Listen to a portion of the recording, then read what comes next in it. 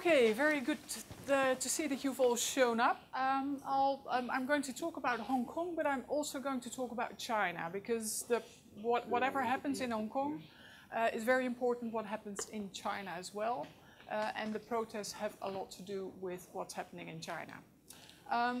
About me, as Klaas already said, I'm a sinologist, means I've studied Chinese language and culture ages ago.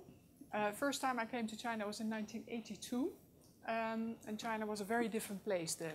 It was slowly opening up after the Cultural Revolution. Universities were sort of getting back together. So over the past almost 40 years, I've seen China change quite a bit.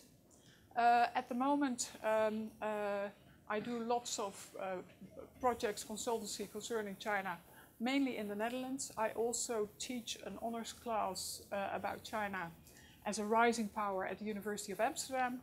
And I teach a course in journalism at a Chinese university in Guangzhou in the south. So every year I'm in Guangzhou for about 5 weeks. And we look at news, international news, and we look at the way international media and Chinese media treat subjects, what the different narratives are. And for me, it's very important. I hope my students like it, but for me, it's also very important as an input of what's going on in China and whether the narrative changes or not. And yes, definitely it has been changing over the past couple of years. I've been doing this for like 5 years. So we're going to talk about Hong Kong and China, and it's good to go back to 1980. In 1980, China was still a very grayish, not very colorful place, where people bicycled to their work, where there were buses, nobody had their own car, and wealth was sort of seen as if you would have a bicycle, a sewing machine, and a watch, the 3 turning things. So that was what people who were had a lot of money had those kinds of things. Hong Kong in 1980 was quite developed and wealthy. A British colony where especially the financial services industry was big, the harbor very important. So very lively, very vibrant. And Hong Kong became sort of an entry point for many people doing business in China. So Hong Kong was, at the time, was really important as sort of an accelerator for the Chinese economy.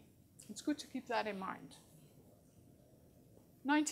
Around the 1980s, Deng Xiaoping, the leader at the time, started to discuss the future of Hong Kong with Margaret Thatcher, the British leader. And that was because in the Hong Kong's lease was ending in 1997. So there was still 17 years of colonial rule, and China had decided they wanted Hong Kong back. So they wanted to take Hong Kong back. And that was partly because they wanted Hong Kong as part of China, but also as sort of a step towards getting Taiwan as part of the People's Republic of China as well. So it was sort of an approach, was a step-by-step approach. Just going forward 17 years, there was the handover. So there were lots of discussions about how Hong Kong would be handed back. And during all these years, and there was a basic law, there were all sorts of, first a joint declaration, then a basic law. The idea was, if you think back of this picture of sort of a grayish, not very advanced China in the early 1980s, and a vibrant Hong Kong, the idea was these 2 systems need to coexist. China said, we're not going to destroy Hong Kong. We hope that we can learn from Hong Kong and Hong Kong can help China develop. And from the British point of view, they knew their colonial history was something that needed to end, as it ended in many other parts of the world as well. So they tried to get as many good deals about freedom of speech, sort of an electoral system, etc., etc. So to make sure that Hong Kong would stay the same, the system would stay the same for the next 50 years from the handover onwards. And 50 years is a long time because it's more than a generation. So the idea in the 1980s, while this was all being discussed, was that if you say, okay, we're going to hand it back in 97, but there is a transition period of 50 years, we're talking about 2047. Not many people at the time were really worried about 2047. Also, because a lot of people hoped China would sort of change. While it would open its economy, it would change into and adopt a liberal economic system. So here we are, 1997, handover with the Union Jack flag being lowered and the Chinese flag up in the air. And I was there at the time as a journalist covering the handover. It's very difficult to imagine now, but at the time, midnight, the 1st of July, when the official handover took place, people were really worried that the Chinese People's Liberation Army would come into Hong Kong and take control. We can't, I mean, just looking back, didn't happen, so difficult to imagine. But that was really, a lot of people in Hong Kong didn't know, and the international community also didn't know.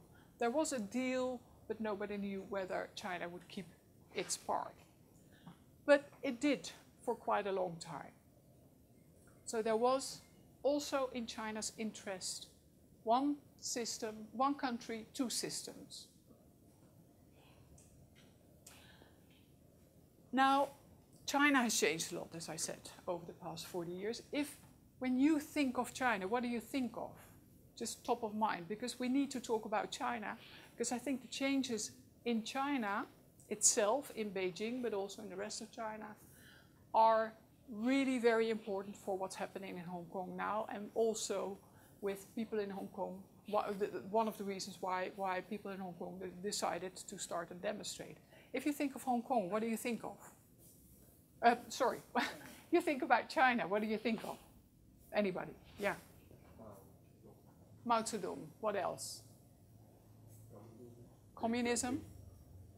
Deng Xiaoping. Sorry. He smokes a lot. Yeah, smoked a lot. Well, I asked this question to quite a few people, and what comes up in different... Now, everyone talks about the virus. We can talk about the virus a bit as well, but that's not really the core of what we're going to discuss now. Lots of people over the past year have mentioned the Hong Kong protests when they think about China. Of course, the Belt and Road Initiative, really big,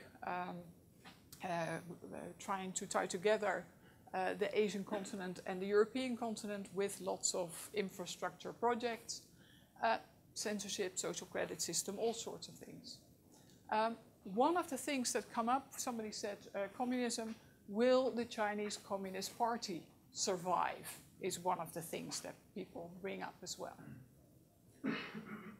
Now, to understand what's happening in China and China's thinking, and also the thinking of the leaders of China in Beijing, Xi Jinping and others, it's good to look at this. So we have seen the red line is China. This is accumulated GDP over the past 200 years. And there are a couple of things that are striking. You see that China used to be quite big and wealthy in the world, if you compare it to other nations in the world, became really low and then got up again. Here's 1980. Not very affluent. So what else is striking here is that if you look at 1820, the Chinese economy was a third of global GDP. So the Chinese economy was the largest economy in the world. This is Europe, just putting different European countries together. This is India. This is the US. The US was nowhere 200 years ago. And this is Latin America. This is the way Chinese people look at themselves, as a very wealthy, powerful, important nation.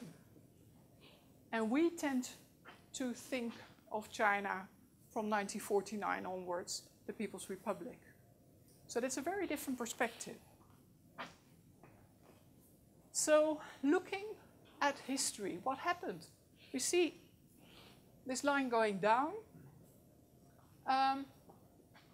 One of the things here in the 1840s, there were some wars between China and colonial powers. Opium wars, they were called. The British started to feed opium in order to pay for all the silver and tea and silk that they wanted to buy from China. And they didn't want empty coffers, so they decided that they needed a commodity that the Chinese wanted, and they found it in opium. So here are some wars. China shutting itself out, basically. And what you also see, and that's what you see here, somehow China missed the Industrial Revolution. So where in the rest of the world, mainly starting in Europe, but also in the US, you see that industrial production really took off. In China, that didn't happen. So relatively, China's part of the world economy went down quite quickly. So you have the Opium Wars, and during these, after the Opium Wars, bits and pieces of China were ceded, or given, or taken by colonial powers. So China has not ever been officially colonized, but in effect, in reality, this is sort of a colonization. So you see all sorts of international enclaves coming up in Shanghai, for instance, and in Beijing, in the big cities. And if you go to Shanghai now, you can still go to the French concession, for instance, which is the old French neighborhood. There's a Russian concession and an international concession. And then a little bit later on, in the late 1800s, the Qing Empire, the emperor, it sort of started to collapse with lots of trouble, wars, hunger.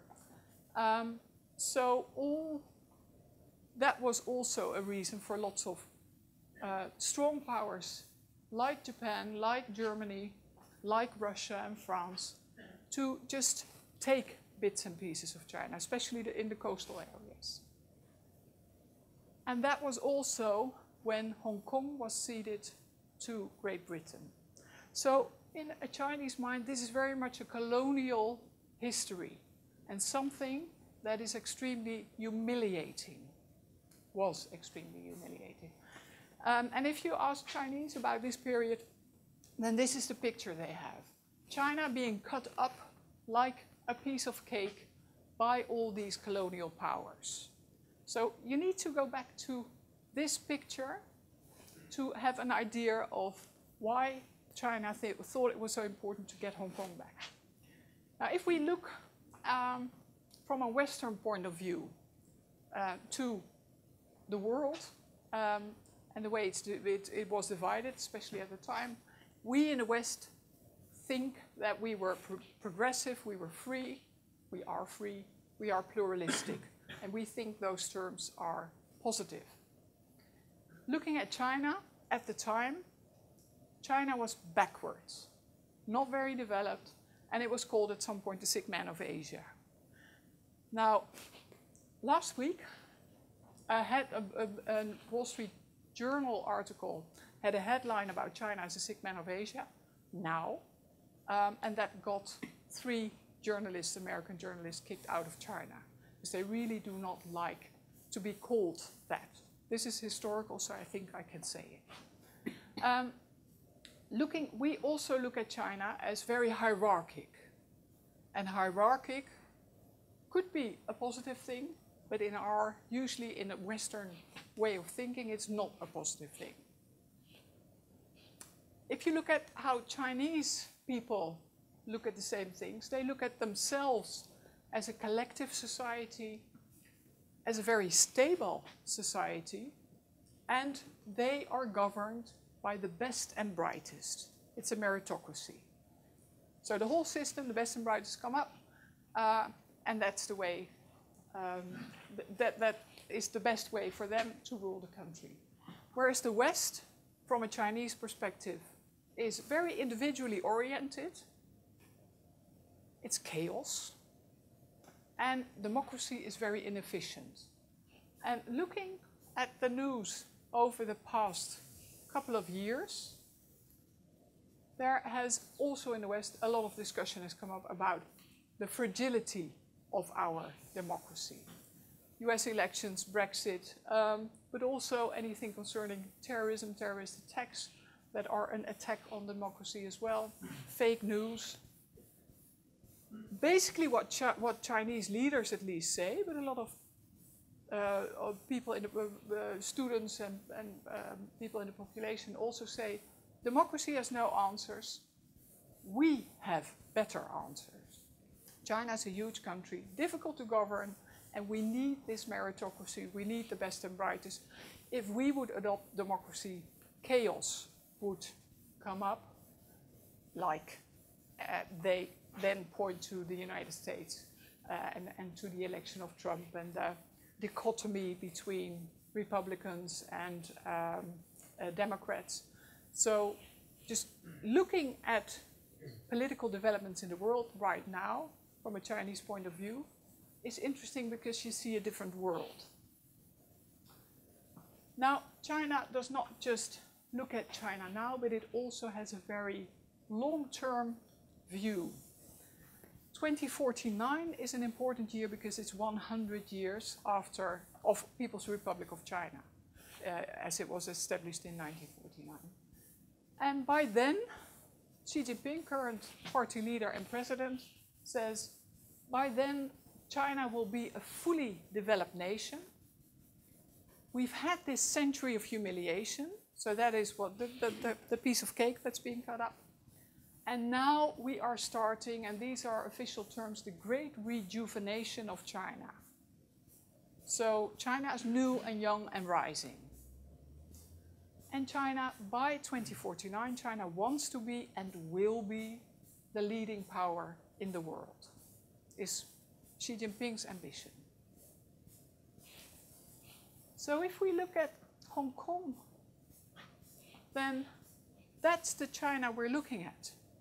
It's a China that has, over the past 10, 15 years, become much more confident and become quite assertive, and some say aggressive. So there is a very strong nation with quite a strong economy, and what's it going to do? In Hong Kong, in 2014, especially young people started to get nervous, irritated, and started to demonstrate. And that was the umbrella movement.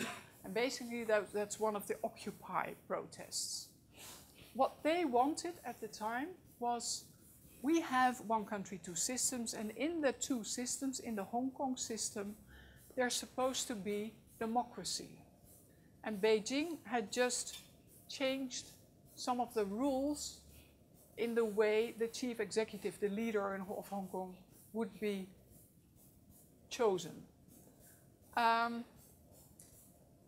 Officially, it was what the Hong Kong population expected was that there would be a democratic procedure. But Beijing changed the rules and said, well, we're going to have a group of people who selects this chief executive, and we are going to tell you who this group of people is. So a lot of people said, well, that's not the democracy we hoped for, and that's not what the deal was during the Joint Declaration and the Basic Law. So started to protest.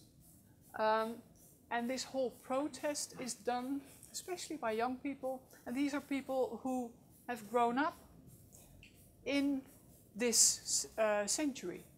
So that means that they do not have any remembrance of the colonial times.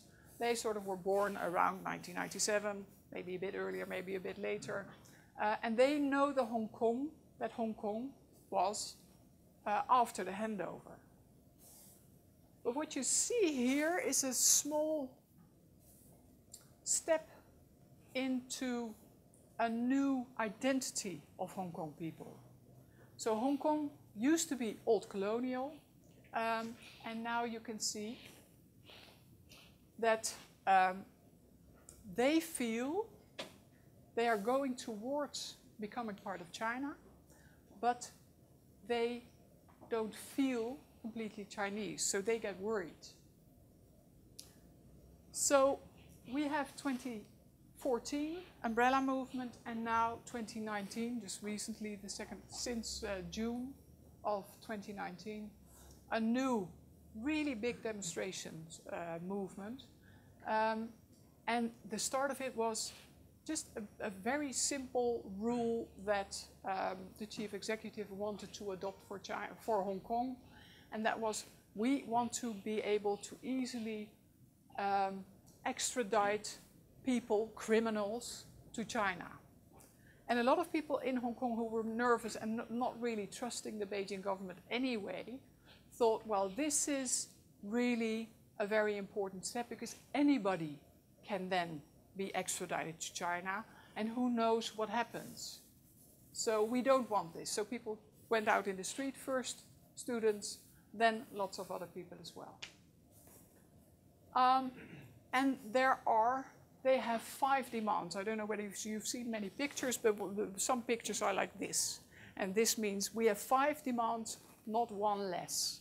So even if you, leaders of Hong Kong, give in to one demand, we're still not satisfied. Number 1 was, of course, no extradition. That was the first step. But then when the Hong Kong government and police started to really chase demonstrators with tear gas and all sorts of other things, and started to arrest people, they said, well, we also don't want the protesters who've been arrested to be prosecuted. They are not criminals, so they should be set free. Then they also said, well, these riots or these demonstrations are not riots, because a riot is punishable by law. Demonstration is a right. So we want you, Hong Kong government, to look at these demonstrations as demonstrations, and we don't want the word riot and rioteer. We don't want rigged elections, which is similar to the umbrella movement, and this by now became the most important demand, we don't want impunity for the Hong Kong police, because the Hong Kong police really went out in full force, and there's been a lot of evidence of severe police brutality. And the police, there were no measures taken. They just can continue to do their job. So that's another demand. The way Beijing sees these protesters, we've seen protesters really sort of peaceful, especially in the beginning. So in June, July, over the summer, opening up alleys and passageways for ambulances, really cooperating well. So millions of people in the street, but still very peaceful. But at some point, things started to escalate. And protesters started to push back the police, and lots of fights evolved. So at some point, there were fires, and there were fights, and there were Molotov cocktails, etc., etc. Beijing calls these protesters rioters, not demonstrators, thugs, cockroaches, but also terrorists. So all sorts of names, especially the terrorists, where you can, if you arrest them, you can hand out heavy sentences.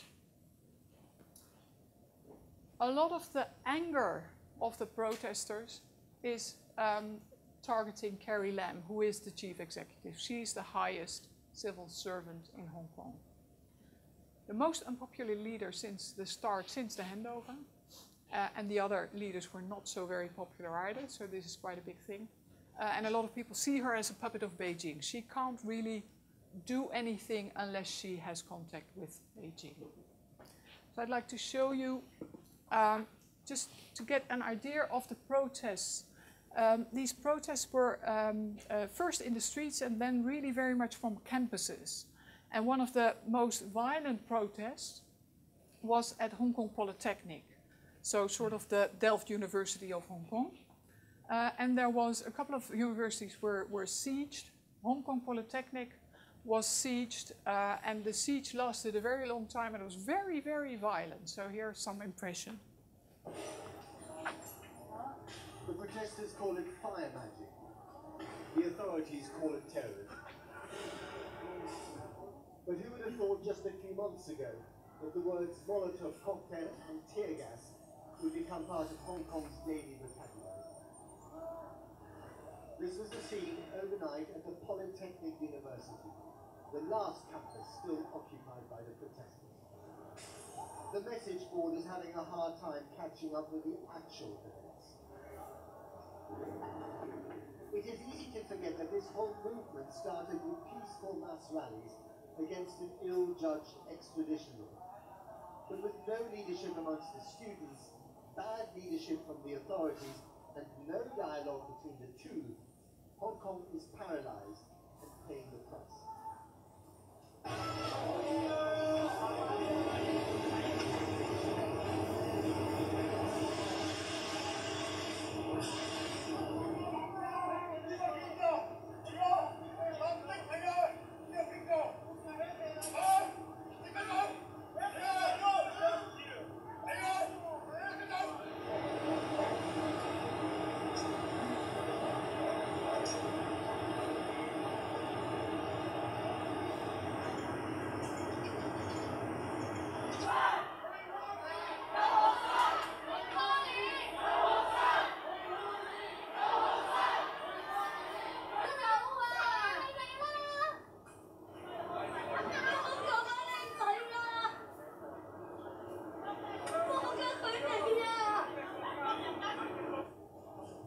Commands the center of attention right now. But this story is really about the rise of China and Hong Kong's role in it. And to understand that, you need to get away from the center, past the gigantic container port where business is down because of the trade war between Beijing and Washington, and past the residential tower blocks where people worry about the first recession in a decade and the first ever here caused by political unrest. Okay, to give you an impression, so this was really, really disruptive, and there was lots of emotion and lots of aggression on both sides. So during these protests and during the siege, there happened to be already scheduled district local elections. And usually these local elections are not very important. It's just a district council and whatever. People are not very interested. But here they became important because a lot of the pro-democracy people decided to become candidates as well. And they were canvassing and trying to get lots of people to vote for them. So that was the one. So even though these elections were not seen as very important, suddenly there was a wealth of candidates to choose from both camps, so both pro-democracy and pro-Beijing. Beijing, as we know, calls people the rioters and terrorists and thugs, etc., so really two opposing camps. I was in Guangzhou teaching during this time, and I was looking at what the Chinese media were, how they were covering Hong Kong and the Hong Kong elections. And they were looking at the Hong Kong elections before the elections took place, really expecting that a lot of Hong Kong people would be completely fed up with violence, disruption, the fact that the economy was really taking a big blow, and that what they call the silent majority would wipe out the pro-democracy candidates. And it would be a big win for the pro-Beijing parties, and they 100% expected that. But that didn't happen. What happened was that the establishment pro-Beijing candidates were wiped out during the elections. So I was in Guangzhou, and I was waiting for state media to cover this. How are they going to explain this? Because they had sort of prepared all their audiences all the time that there was this silent majority and that really this was a small group of bandits, people who were starting fires, etc., or worse. So for more than 24 hours after the outcome of the elections, complete silence from the Beijing authorities and from the state media. No word at all. And then, after 24 hours, they still didn't give the outcome of the election, but they started to interview the widow of somebody who died or who was in hospital or whatever. So they started to frame the story and they started to focus on victims of the violence. And that went on for a long time. And then maybe, so just imagine media sort of prepping their audience for a big election, outcome, complete silence. So this was definitely not the kind of story and the kind of outcome the Beijing authorities wanted, but also they had just not prepared for it. So what I heard from people, because I teach journalism there, what I heard from people in newsrooms in China, that there were like in many newsrooms lots of pre-written stories. If you think something's going to happen, you already put it down on paper, and when you see the outcome, then you post it or publish it. So there were all these pre-written stories about the silent majority has spoken, and now we can go back to normal. But that didn't happen. So that's a big dilemma. So that's basically where we still are. And by now, we have, I think partly due to the coronavirus as well, there have not been many demonstrations since the Chinese New Year and since the start of the coronavirus. There have been some over the past weekend. There were, I think 200 people were arrested in the past weekend. Nowhere in the media because we're all looking at other stories. But this is sort of the background, and it has not been solved. Now it's interesting to also to think, as we did a thinking exercise in the beginning. So how do Chinese people or how do leaders in Beijing see this situation? If you look at 2047, which is the end of this transition period, what do you think is going to happen to Hong Kong?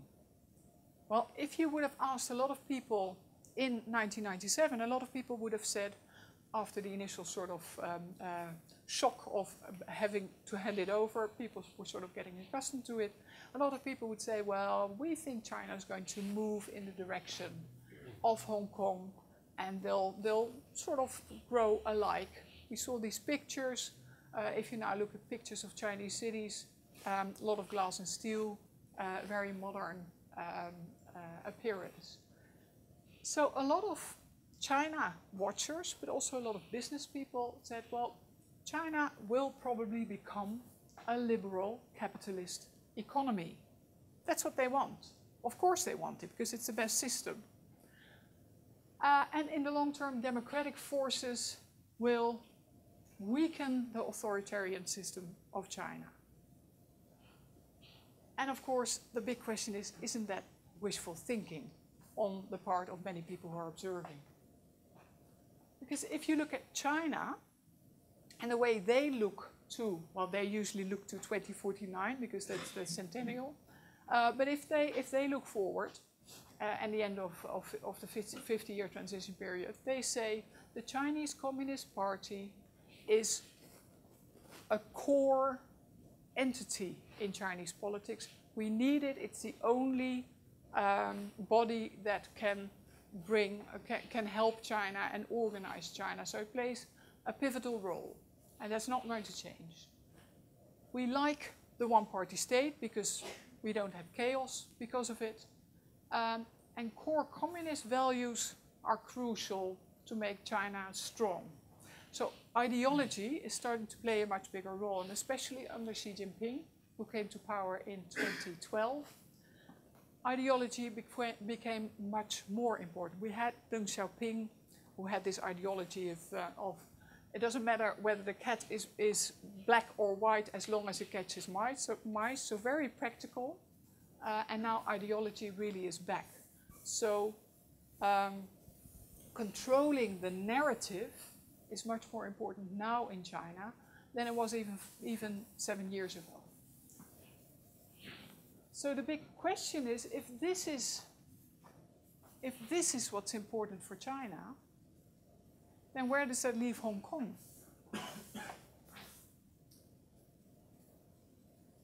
Something that strikes me, because I teach in Guangzhou, which is sort of across the border from Hong Kong, so I'm in the south of China quite a lot.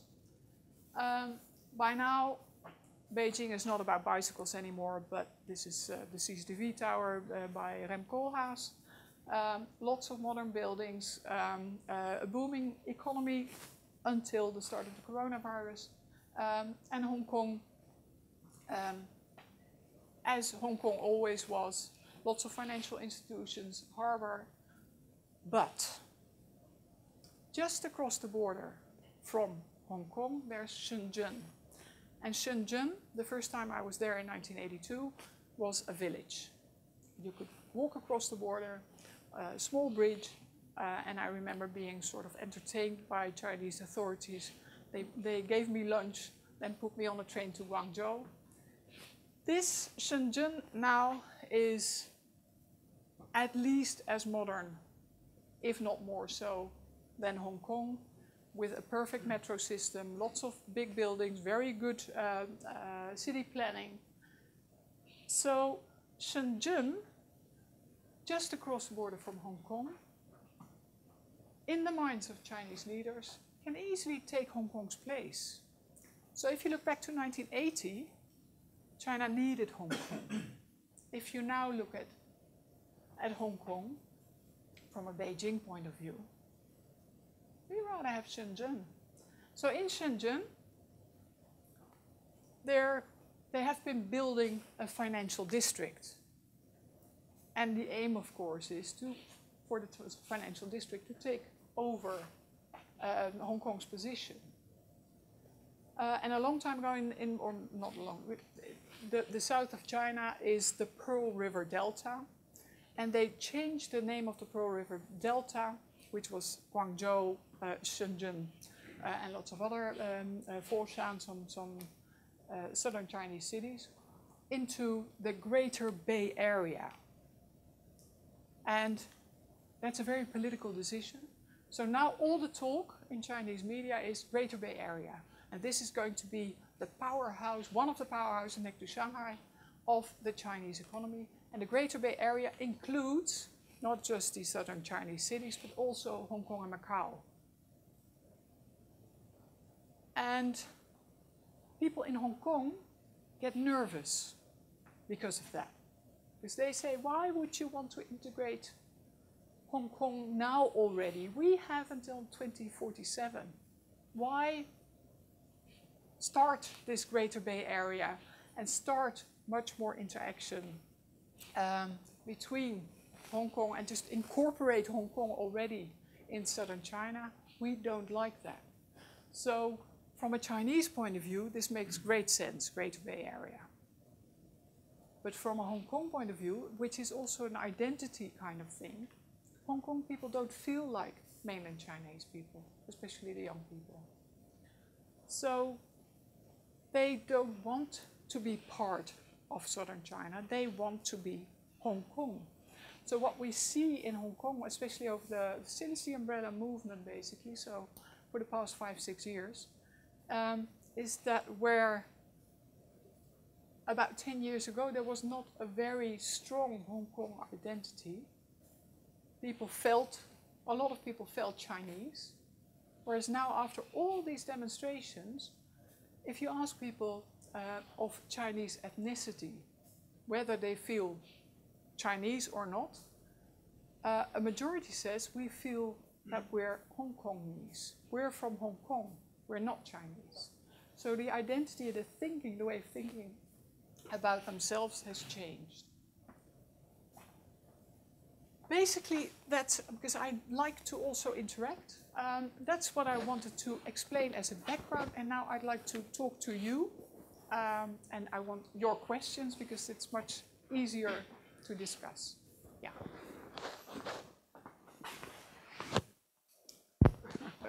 You touched upon the fact that Hong Kong may be less important because they now have Shenzhen.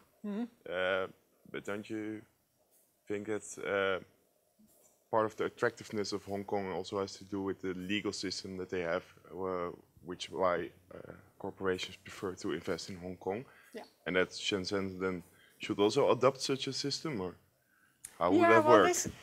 It's a very good question because that is definitely the case. So a legal system, rule of law is very important for business. The big question is Shenzhen going to become like Hong Kong, or is Hong Kong going to become like Shenzhen, which is basically the juxtaposition that I gave you. My clear impression is that Hong Kong is becoming much more like Shenzhen, because you see an erosion of these institutions, of the Hong Kong institutions. And you see that partly by the way the police now, for instance, is used to quell demonstrations, and the fact that there is nobody that sort of looks at whether police behavior is correct or not correct. So there's the checks and balances that used to be in place. Mind you, Hong Kong was a colonial system, so these were colonial checks and balances, but they were based on rule of law. A lot of these checks and balances are being eroded, and that is part of why people are worried. So I agree completely that rule of law, that laws are important for economic interchange. And you can see, if you look at China from 1980 onwards, Deng Xiaoping started to open up the Chinese economy. And the first law China adopted, I think in 1979, was the joint venture law. So they also saw that if you want to attract international capital, you need to give some sorts of assurances. So I think in China, they are really building up a legal system. The big problem, so they really are making quite a lot of progress there. The big problem is that the Chinese Communist Party is literally above the law. So there are lots of things in place, and it's much better and much easier for common Chinese people to go to protest in a court. But in the end, politics are more important than these legal institutions. Thanks. Anybody else?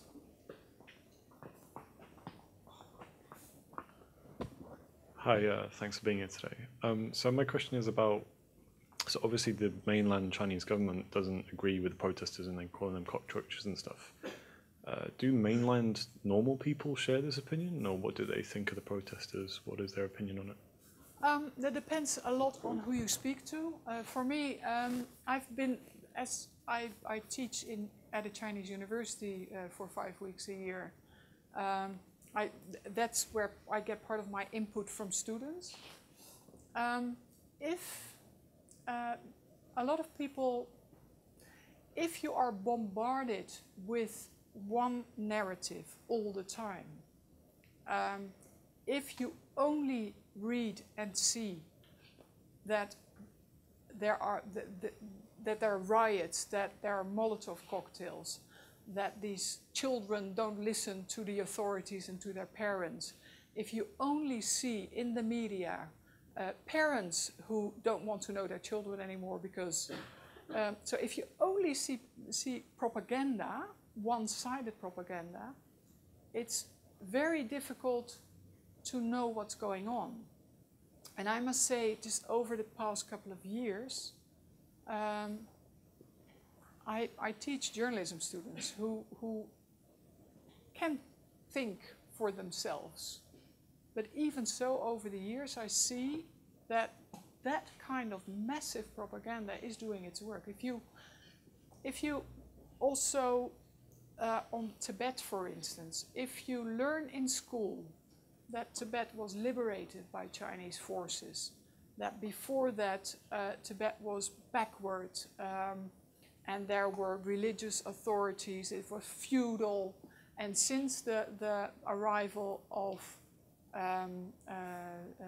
People's Republic forces who helped build roads, etc., they've stepped out of backwardness.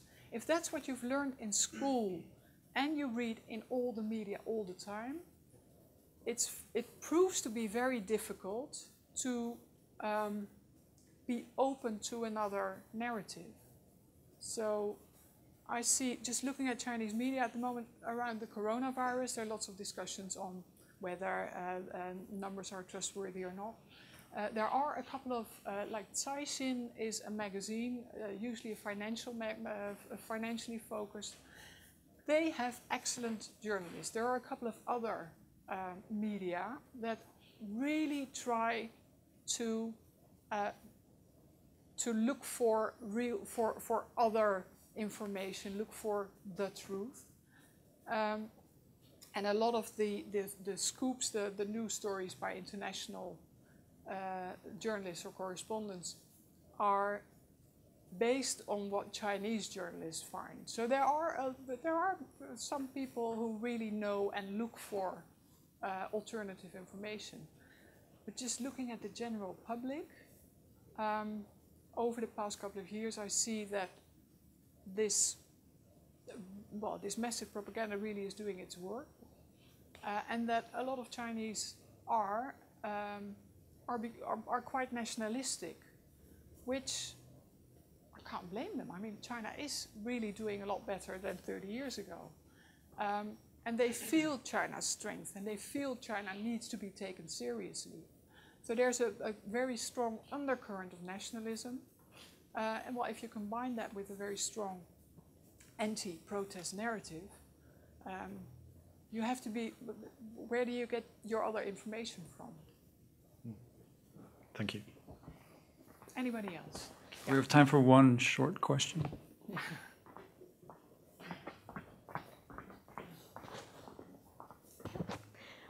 First of all, I'd like to thank you for your presentation.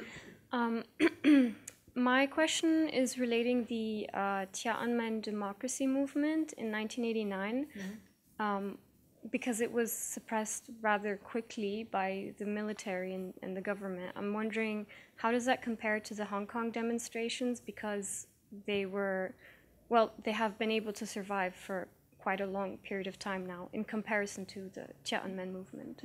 Yeah. Tiananmen 1989 started in April and lasted April, May, June, or April, May, say the 8 weeks. And this was in the heart of political China, Tiananmen Square. And at the time, it started as student protests, and then all sorts of people from different parts of society joined, workers, teachers, etc., etc. At some point, the central authorities in Beijing, and most people point to Deng Xiaoping, the highest leader at the time, himself decided, we have to stop this. We don't want this anymore. And this was 1989, which was also the year when when there were lots of revolutions in Eastern Europe. So at some point, Gorbachev, the Russian leader, the Soviet leader still, came to China, and the Chinese leader decided they did not want to go that way. So they decided, for the sake of a unity of China, we don't want China to fall apart, we're going to go in really, really harshly. So of course, what you're referring to, why don't they do that in Hong Kong? I think for a couple of different reasons. We talked about Hong Kong, one country, two system, also being sort of the testing ground for Taiwan. If they would have done that, if the Chinese army would have sort of really handled the situation in a Chinese army way, then there would be zero chance of Taiwan ever joining the Chinese motherland again.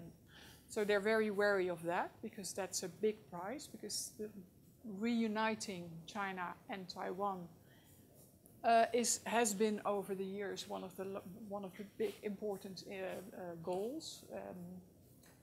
And also they would completely lose Hong Kong itself as well. So then Hong Kong now would be a completely Chinese city, which they do not want. And it would also, in international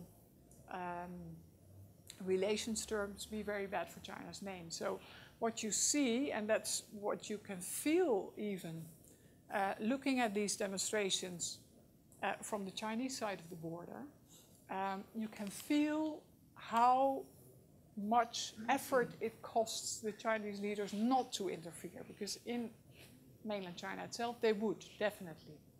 And they have taken, they've counted to 10 numerous times, I'm sure, because they don't. So every now and then they show some People's Liberation Army troops who are exercising or whatever, or helping clean up some mess.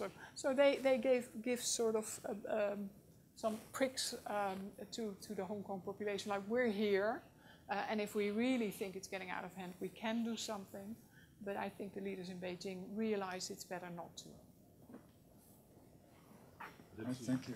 Thank you for your questions. Very good questions today. I'm afraid we have gone over time. My apologies for that.